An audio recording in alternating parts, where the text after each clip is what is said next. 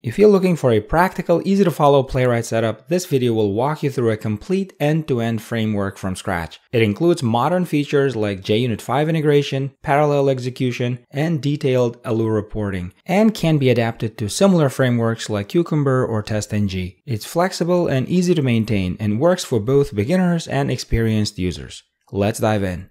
Open IntelliJ and create a new Maven project. Pick Java and Maven, and use JDK21 or newer. Click Create and you'll get the usual Maven layout with a pom.xml file along with project directories. We just need to create a resources directory under test since we'll be mostly working from there. Now open the pom.xml file. This is where all project dependencies will be defined. To get started, first head over to playwright.dev and look for the Maven dependencies section to find the latest release version and copy-paste it into the POM file. Next, let's add JUnit 5 dependencies. After adding the JUnit version, we need to include the JUnit bill of materials to make sure the dependencies are versioned and standardized correctly. We'll now add Allure for test reporting. Allure will allow us to generate rich HTML reports with all the details like graphs and screenshots. Next, I'll add a simple logging implementation that will print to the console for our debugging. We use the Maven Surefire plugin to run our JUnit tests, and we can configure the Allure plugin here as well. We also pass a system property, so all test runs write to target Allure results. The Allure Maven plugin then reads those results and produces the HTML report. We'll also add a Maven profile that can run Playwright CLI installer to download the browser binaries. Once you've added all these dependencies and saved your POM file, you can click the sync button and IntelliJ will sync the project. Now that we have the dependencies in place, we'll set up parallel execution configs. Create JUnit platform properties file under test resources. And this file will enable parallel execution at the class level, but keep tests within a class sequential. That gives us faster overall runs while avoiding shared state issues inside a class. I'll be using these properties here. Enable parallel execution, parallel mode as same thread, and set class level concurrency, and make the thread count fixed and limit the max parallel classes to something like 4, but you can change this to a higher number depending on your machine's resource usage limits. With this configuration in place, JUnit 5 will automatically queue and run the test classes in parallel. Next, we need to set up custom options for Playwright.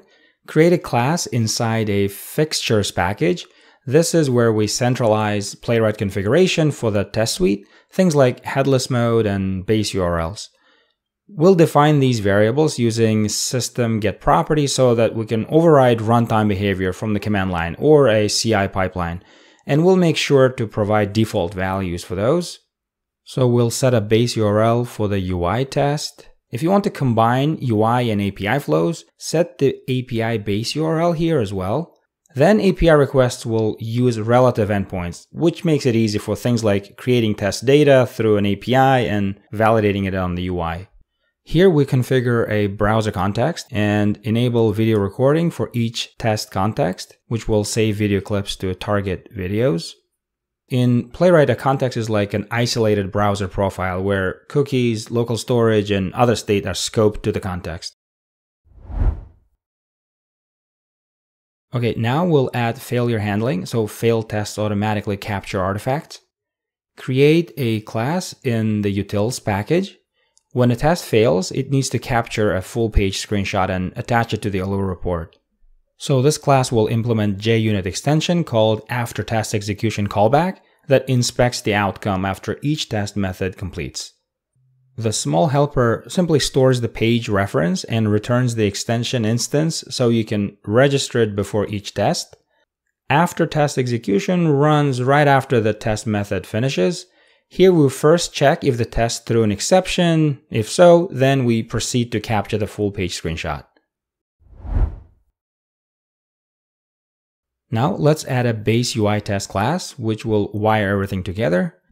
This is the class that every UI test in the suite will extend. It centralizes Playwright configuration, registers the failure handling extension, and starts Playwright tracing for each test. This annotation tells Playwright's JUnit extension to use our custom options factory. Because of use Playwright, Playwright can inject page, browser, and other objects into test methods automatically. That keeps test methods very clean. You just declare a page parameter and it gets resolved for you. In other words, Playwright creates and tears down the required resources for each test. We make this class abstract because it's a shared setup that test classes can inherit. This registers our failure handling extension with JUnit. Registering it as an extension means JUnit will call the extension lifecycle hooks for taking screenshots on failure and attaching traces to the Allure report. With the before each annotation, we can run steps at the start of every test. In our case, we start Playwright tracing with screenshots, sources, and snapshots enabled, and Playwright's tracing will record actions, DOM snapshots, network activity, and other rich debug information for that test run. So it's extremely useful when you need to diagnose failures. Then with the after each annotation, that will be called after each test, we stop and export Playwright tracing and attach it as a zip file. We also sanitize the file name and log a warning if there's any issue attaching the file. Okay, let's now write a simple test that shows how all this works. In real projects, you'll usually use page objects for structure and reuse, but for this first sample, we'll go to Wikipedia and do a basic search. This class extends base UI test. Here we navigate to the base URL like we configured in My Playwright options. I'll pick an accessibility attribute for the search input locator and type Playwright and press enter. Then we can simply assert on the resulting URL. In the next test within this class, we can verify the page heading text. Since we'll run classes in parallel later, make sure to keep your tests independent. We'll run this test first to validate the setup before moving on to the parallel demo. Alright, now we'll use Maven to run the tests. After the tests are completed, the Allure result files should be generated under target Allure results. Running this command will build the report and open it in the browser where you can inspect execution logs, screenshots from failed tests, and trace files that show exactly what happened.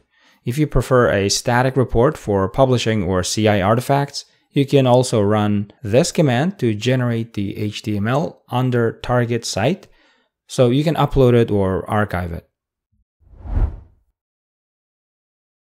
Before we test parallel execution, create a second test class. I'll copy our first search test into this and tweak the expected URL so it intentionally fails, so we can use that to check out how screenshots and traces show up in the Allure report. I'll also add another test in the same class that uses Playwright's API client. Because we configured API base URL in My Playwright options, this test can accept an API request context parameter and call relative paths directly. Here I'll do a simple get call and assert the response is successful and that the body contains the word Playwright. But it would be a good idea to tag API-only tests so that we don't enable UI tracing for them. So let's add this tag to those tests. Next, we'll create a small utility class with a method that checks the test tags and returns true if the test is tagged API. Then in the before each and after each hooks, we can call that helper and do an early return for API tests so we can skip starting or stopping traces. We can print out the ID of the individual threads at the start of each test, so you can visually confirm in the logs that classes are running on different threads and there's no cross-class sharing of thread state. Okay, now run the suite with Maven again. With the parallel configuration we set up earlier, you should see all test classes executing concurrently, while tests inside each class still run sequentially. After the run, open the Allure report and inspect the failing test. You will see the screenshot and the trace attached right there. When you want to inspect the traces, Playwright's trace viewer is super handy. For a quick option, you can upload the zip to trace.playwright.dev by a drag and drop and check out the recorded actions and DOM snapshots locally in your browser. Everything stays client-side on your browser, so nothing gets uploaded to the server. If this was useful and you'd like to go deeper, I've put together full step-by-step UI and API automation courses with real projects and downloadable code. Let me know what you'd like to see next, and please like and subscribe.